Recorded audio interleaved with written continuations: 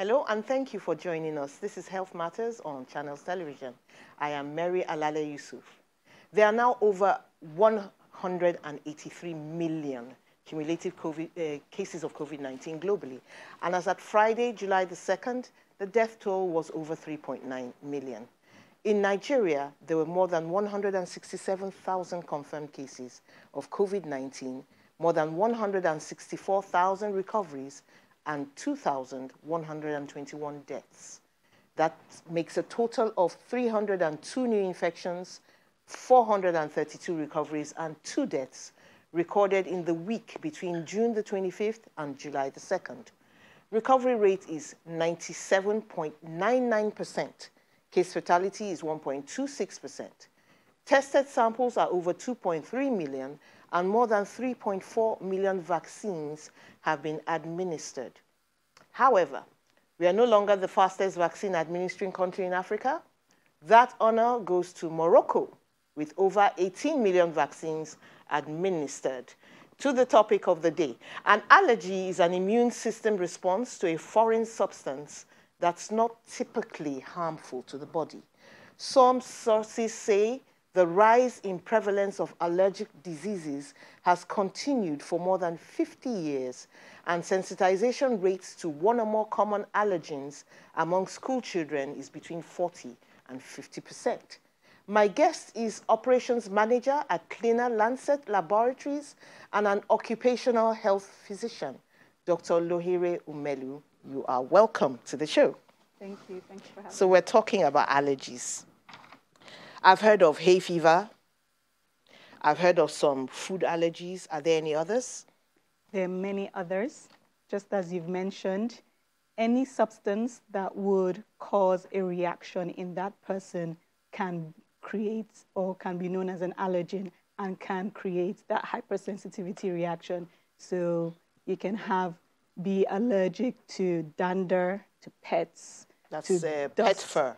Pet fur, to dander, to mold. So that's the black that you may see. Would that extend to the mink coat it after could. it has been processed? Yes, it can. Wow. It can. It can extend to that. And I like that you mentioned that for some people, even though they may have been exposed to it once after it's been treated, there wouldn't be a reaction to it. However, when they're exposed to it again, then you would see that reaction. I see. So sometimes an allergen is like, you know, you're just like normal, like every other person. Yes. But the second time is a problem. Correct. So the first time you are sensitized to the allergen. So for instance, the first time a person eats a peanut, they would have a hypersensitive reaction to it, or they're sensitized to it, sorry.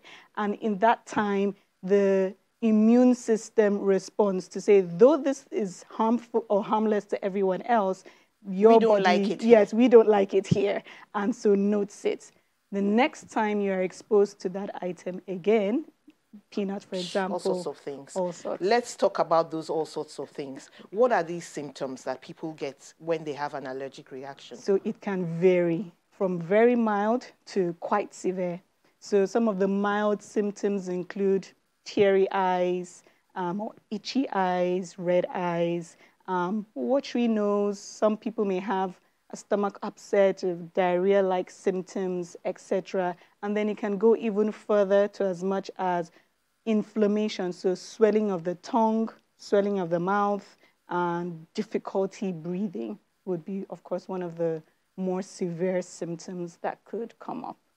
I'm sure swelling of the tongue and the mouth is a big red flag. But when it comes to runny eyes, itchy nose, all that kind of thing, it's pretty generalized and people may not notice that there's actually a problem. But why really would the body be reacting to something that is not supposed to be harmful to it? What's wrong? What's the difference? So the difference is the immune system. So, of course, if the immune system is not, or when the immune system is involved, that is when we refer to it as an allergy. When it is not, then you may hear of things like intolerances, etc. We'll get to that later. Yes. So for, like we mentioned earlier, when we have a substance that the immune system reacts to, and says this is not right, shouldn't be here, is taking that harmless item as though it is harmful. The immune system builds up the mast cells, just to get a little technical. It reproduces that to say, okay, soldiers, note You this go thing. after that yes, thing. note this thing and go after it next time you see it in the body. And so that's in trying to protect itself, that's when you see all those symptoms. Okay, you spoke about the second time, but can somebody react violently to an allergen the first time? Yes, it can happen. It can happen, though it doesn't happen as often, but it can happen. In fact, in terms of something that may happen on your skin or be come into contact, with your skin, and that you can have a real, blowout in rashes, etc. And that is an immediate response, is an immediate reaction. We have the delayed reaction as well. And that can happen on a vast number of allergens. It can vary from quite mild to, full-blown anaphylactic. I'm wondering, how sensitive we are to this kind of thing in this country. I'm quite sure a lot of people are hearing some things for the first time today. That what is that reaction to food, dander, okay. Are we sensitive enough? What do you think about the Nigerian population? Are we catching on to this? So I would say yes, we're not as aware in Nigeria to allergies or intolerances in general. However, we are catching on. In fact, in the population worldwide, the increase in allergies and intolerances have increased. I don't have an exact percentage. That's another thing I'm wondering. In general. Has it really increased, or is it the awareness that has gone up? So based on research and study, they have increased. And the feeling or the proposed idea behind that has to do with the way we manage food in this day and age. Our food packaging processes, our food storage processes, those are the ways we think that might have increased the number of allergies that we see nowadays. However, that's still a speculation. Okay, so there, a host of things. People are allergic to milk, tree nuts, eggs, and all sorts of things. But here's what I've heard, that, somebody comes and says, I don't know why I'm feeling this way. My eyes keep running. They're red. I have this cold that refuses to go. And then they do a process of elimination. Can you explain that to us? Because it's like they can't really point to what they're reacting to or why this is happening. How do you do the elimination process? Okay, so there are many ways we could go about that same elimination process. So, of course, first of all, we're going to ask that individual to come in, ask the person, and get a full history and understanding of when does this happen. Do you notice that it happens during particular seasons that it comes up? Maybe it's during rainy season it comes up, or it's during dry season. Maybe that's more of a dust situation, or etc. And then, of course, we would now go on to prod. Okay, do you notice that it happens after you have your bath, or it's in the mornings, in the after evening? You've had your bath? Yes, there are what different. What does that have to do with it? It could be all sorts. It might be that it's the lotion. It's something else. It's just giving us an idea to try to, like you said, zone in on what that is. Now, once we've zoned in on that, for instance, we notice that it's in a particular day, it's a particular time, or it only happens when you go to restaurants, for instance. That's also pointing in another direction, that this could be a food allergy. It could be something in the food, or it's something that he or she typically does not eat at home. So that helps you to eliminate all those other aspects down and zone in on what could be the allergen. Now, when you do that, of course, you now have to go on to testing. That would then... Okay, so before you test, you typically have to do this elimination process. Correct. So you now go on to testing. What happens there? Okay, so testing takes on two modes. There's one version, which is the skin prick test, and then you have the blood test. Both have their own advantages and disadvantages. The skin prick test, as it says, is that you're going to introduce a small portion of the allergen into the person's skin to see if you see a reaction.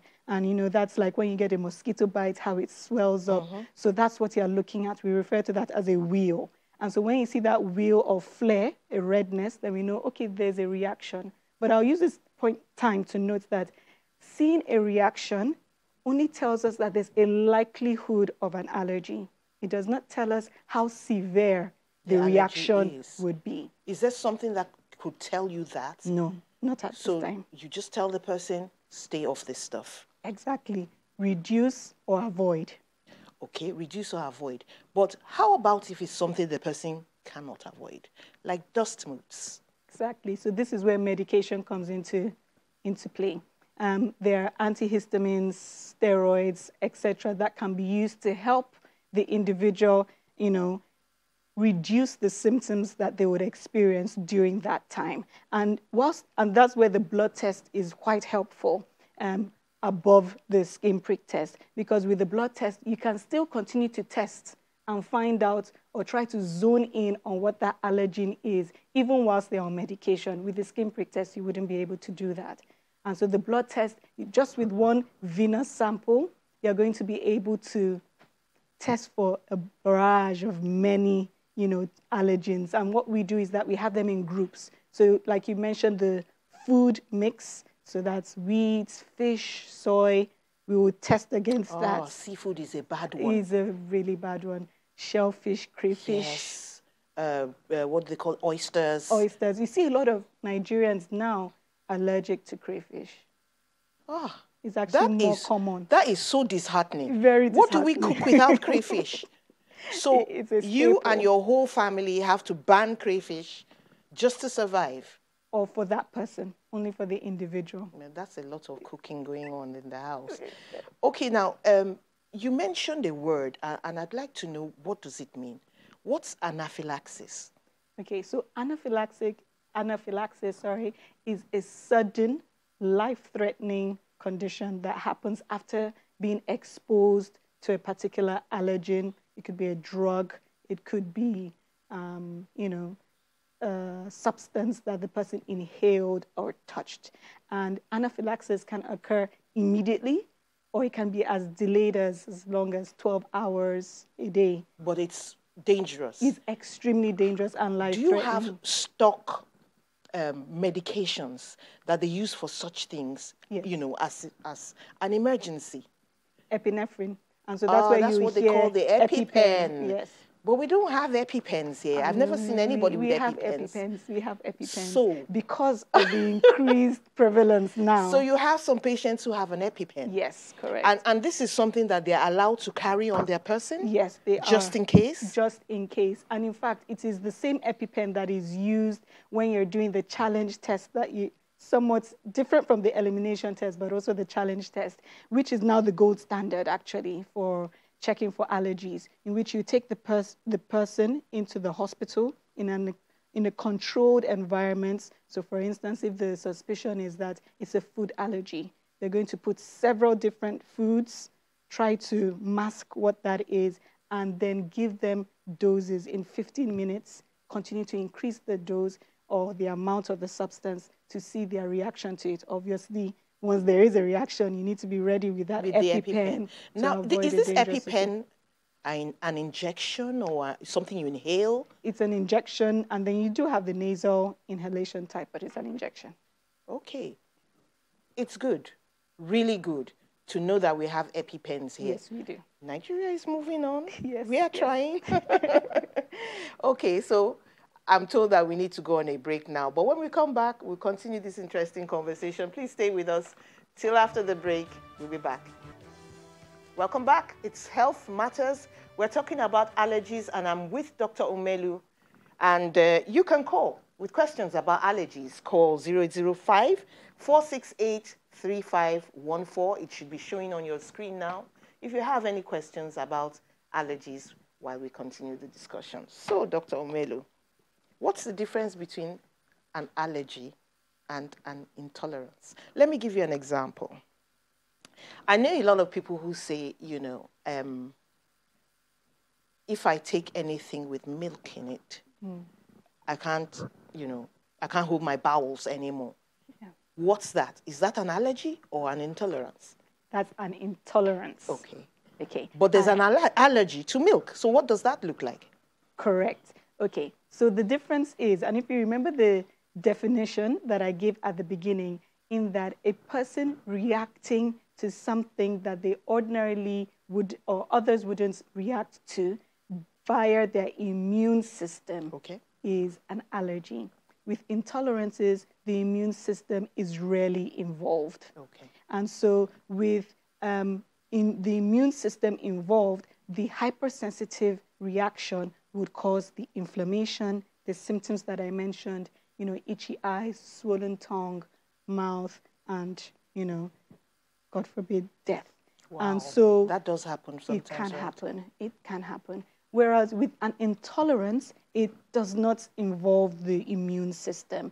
Most times, let's use the example that you gave to they have difficulty with their bowels once they take milk, is because of an enzyme deficiency. And I'm sure you've heard of, I'm lactose intolerant. Oh, yes. Lactose. Oh, yes. That is what they're referring to. And it is very common in those of Caribbean descent, Africans as well. Africans are so having that thing. Yes, we do. And the thing with intolerances as well, if you're trying to do a quick, not exactly accurate test, is to say, if I were to take more of this item, do I see a difference in the symptoms?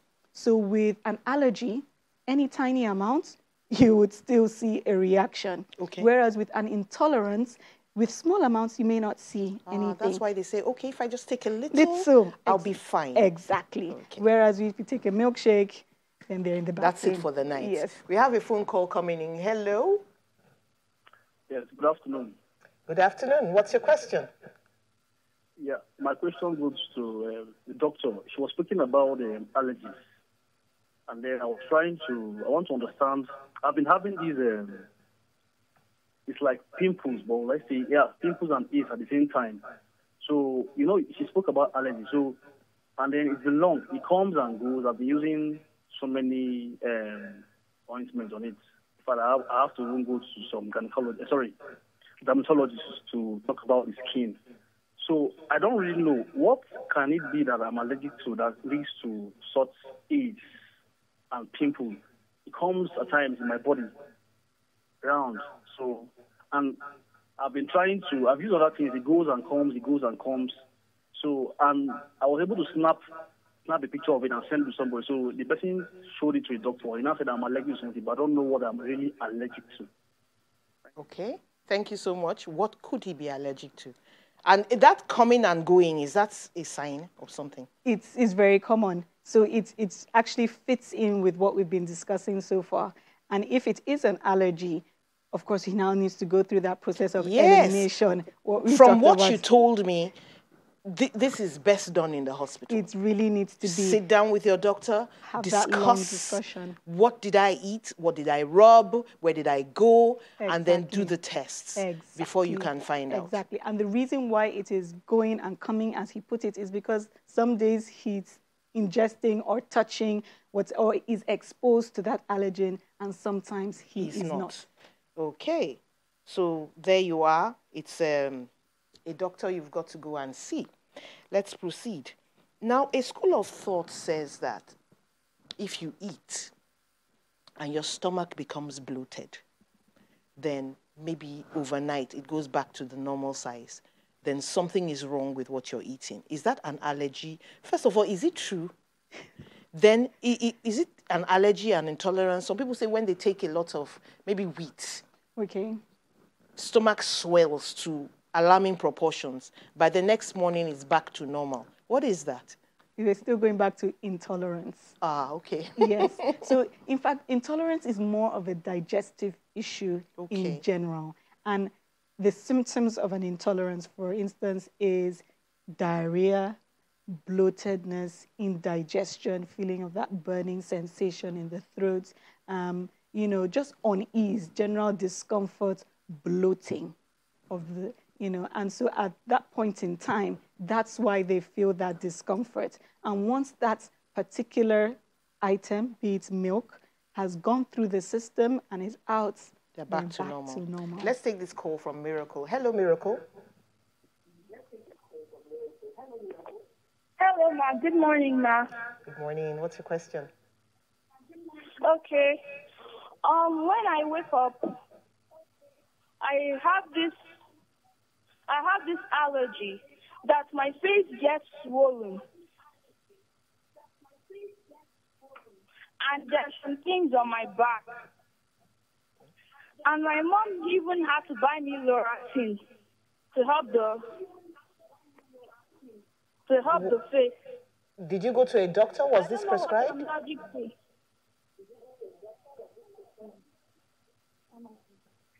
No. Okay. Okay, I think that's it. So, Okay, so based on what she has said, of course, we can't diagnose that over the phone. It's too sketchy. Yes, way too, and not enough information. Of course, still a very extensive discussion needs to happen with her doctor, but she did mention something. Puffy face? Yes, a puffy face and a rash on the back. And it is also reacting well to Loratadine. She mentioned that Loratadine is an antihistamine. Okay. And so she does have an allergy. Yes. Antihistamines work in allergies. And, you know, when you have an allergic reaction in which the immune system is triggered, and, you know, I mentioned that it tells all those cells that, you know, be prepared, we don't like this thing, and don't let it go far. The chemical produced at that point in time is histamine and tryptase. And so what Loratadine is doing is countering the histamine to reduce the symptoms. So there is an allergy based on what she's saying. Now is to find out what that allergen is to prevent it from happening. Allergen being the substance you are allergic to. Correct. But is there a reason why this is happening in the morning, just when she gets up? So that already gives us an idea as to where to zone in on. So it could be that perhaps she's had her AC on throughout the night, or the fan has been blowing. AC, fan? Yes, etc. And then she has been in one position in which dust can settle while she's sleeping. So are you saying some people can't use air conditioning to sleep? Some people, yes. Or then it could be cold air that they have an intolerance, or would I say, no, it's still an allergy towards it anyways. And then the dander that comes from that, or the mold, as tiny as it may be, mold. Yes, that's that they cannot see, that would come from This ACs. is extensive. Let's take this call from Ola. Hello, Ola. Hello, good morning. My name is Adiola. Adiola.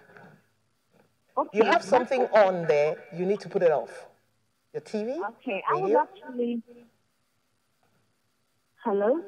Hello? Can you hear me now? We can hear you. Okay. I was diagnosed of rhinitis. And I went to do a CT scan, and I noticed that the house I moved in has a mold spore around it. I tried to fix it, but it wasn't going. So I was placed on cetirizine, I guess. And I think that actually affected my blood pressure. Okay. So what would you like the doctor to react to? Yes, and I don't know what to do. And I noticed that when I wake up in the morning, I have this sandy eye, you know, and even this morning it happened. So I don't know what to do again, and I'm tired of throwing in cetirizine all the time. And at some point, I was using Montreal. Yeah, it's been a whole lot of drugs, you know, but I don't know what to do again. So I want to Are you taking note of those something. drugs? Yes, I couldn't hear. Go ahead and ask her. What are those drugs? Antibiotics? I don't know. Cetirizine hydrochloride tablets. That's what it's called. You got that. Yes. Okay, thanks so much, Ola. I was totally at sea with the names of those drugs. Okay. So tell us what's going on here. Yes, so rhinitis is inflammation of the nose area, and sometimes it goes on to our sinuses, which are little gaps in our face or pockets in our face that allow for flow, you know. And that's the one that gives you a headache. Yes, and the heaviness and, you know, all of that, sometimes eye throbbing.